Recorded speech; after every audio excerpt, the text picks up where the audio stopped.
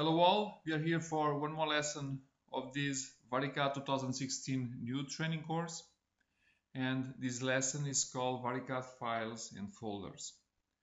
I will start this lesson showing you a new functionality of the program here in this upper right corner that basically allows us or all the users to verify if there is a new version of the software. So in my particular case, VariCAD is showing me that my license is up to date, but in case you don't have the latest version and you are on the update program or maintenance free program, there is another message that you are able to see here. That is, you have a newer version available, so please download it and install it. So it will give you the options how to take care of this update. And I'm mentioning this update because this is very interesting and quite convenient, and introduces me the topic of the installation of the program regarding the folders or directories that the program uses. VariCAD is not very flexible on the configuration of the different folders that it uses, but there is one or two items which we can change regarding what to use and where to use. Okay, so basically, if I come to this tools menu, I open the options and I come to this function here that says list of system directories, and a dialog box open showing you what are the directories that my license in particular is using, and if you open in yours it will show you also a list. So I can come to any of these and click with my right mouse button, and I have two options: display full path name, which appears here. I can copy and use it in my Explorer, or I can open File Explorer and it will open a window showing what is inside, and then I can use the general functions that I have in my operating system. Okay, this is one of the things I can do with this function. Besides this, and to deal with the standard installation of the program, I can come again to this tool menu, coming to the system settings, and I have a huge amount of functions here. Most of them we will see in future lessons. We have specific topics, but I would like to show you now two of those of this list. One, it is these automatic safety backups, and I can enable or disable. Okay, I will leave them enabled, and I can come to these settings of the backup directory and saying choose a different one. This is quite important, so note this function for the future. Okay. Besides, I have another function that is called path names of VariCAD file settings, and this is a minor command, not very important, but it is available, where I can specify different differences for the path names regarding opening and saving files in these two conditions described here. Okay, and I cannot do much more regarding the folders used by VariCAD. Okay, but I can show you now the topic regarding the files that VariCAD uses. There are some file formats that are becoming obsolete, so I will not speak about them. But I can show you in this file menu.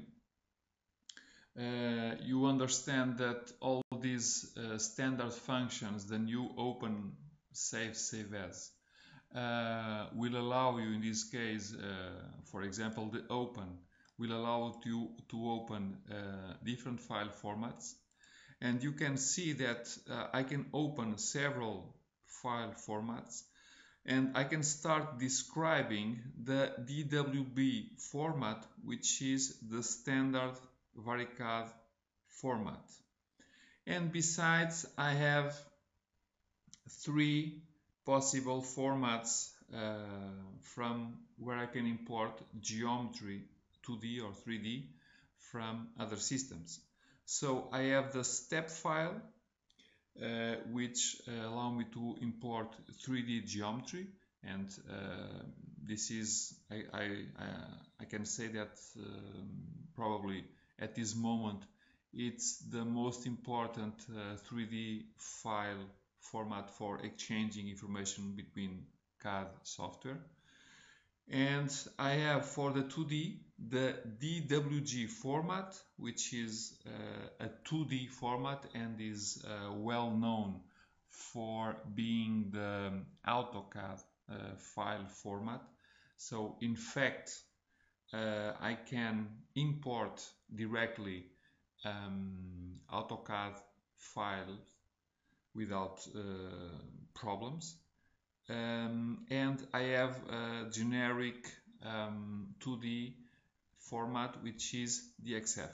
Okay, allow me to import from other 2D programs. These are the things I can import, and I can save also different file formats, in this case a little more. Okay, again, I can save in VariCAD standard format, the DWB. Then I can save in step, again for the 3D. I have these functions, these options with sections. This is not very important, and in fact it is only important for in some cases for rendering software. So I will not mention much about this for now, at least. I have the IGES also with the same option with sections. The IGES is also it's mainly a 3D file format. In this moment it's becoming obsolete also because everybody is using the step. I will leave this for last. I have again the DWG, so I can import from AutoCAD and I can export to AutoCAD, and again the DXF for 2D entities for other CAD programs also besides AutoCAD. Apart from all these, I have a new considering that I was showing the opening. I have this file format, the STL, also with the options with sections, so I don't consider this. But I have this STL, which in fact it is very used for 3D printing. And some systems use this format also for making machining, so CAM software. This is no more, no less than this word is difficult for me, triangulation or tessellation of the geometry, where when you export it, in fact you are doing very small triangles of all the entities you have in your 3D file. I have an image prepared to show you. This is to give you an idea, because in fact here you can see on the red dotted lines the original representation of the original CAD model, and when you export it, you will make triangles of all the geometry, as you can see. Inside, if you open this file you create, you see a mathematical definition of for each triangle of the 3 points, okay? And what it does is an approximation, so it's no longer in this particular case a round entity, but an approximation, and this can be more precise or less precise, okay? It depends on the specification you give when you export the file. So basically these are the formats that you can work with. For example, I will make an example which is a new function called batch file conversion, a new function for what we are talking, not a new function in the software. If I invoke this function, I can make a batch conversion. See the options here, okay? I will use this simple one, VariCAD to step 3D, and I can say save converted files in. I will say, for example, I will put them here, okay? And I will use these guys here and make convert, and okay, it will start convert everything for that file. I can try to open them, okay, step files all inside. So this is a functionality interesting if you have a big amount of files to convert. To finish this lesson, I would like to show you also in the system settings there are a couple of specific functions to work with this conversion of files. So for example, the DWG DXF input, you have a couple of things you can define. So you, in terms of the units, you can have an automatic detection or say millimeters, inches. And regarding, because we are talking about 2D entities, about options, how to deal, for example, with the fonts used. I would not say that this is better or this is worse. It depends on the results you have. And if you have a bad result with a conversion of a file, please try the other option or change the text font, okay? So in the output you have a little different type of settings, and this is quite important in terms of the DWG, which is the function, which is the version of the AutoCAD you use. This is a little the same way as I was mentioning before. If you have bad results with one version, please come and use another version. Usually older versions, these are quite old, but for example AutoCAD 2004 or 2007 are very stable versions. So if you have not so good results with these latest ones, use around 2004, 2007, and probably you should have better results. The same for the DXF output, and how to deal with the file code page. Okay, usually you should use default, okay, so regarding the language of the system, and how to export blocks, dimension tolerances, splines or polylines. And they mention these topics here because these are particular entities that usually can have some degree of problem, okay? This is regarding 2D, you see here. Regarding 3D, we also have a couple of definitions. First, the step input. Again, the same possibilities, trying something or not. Step output, you have a little more control, so you can describe the curves and patches. These are entities from the 2D and 3D files.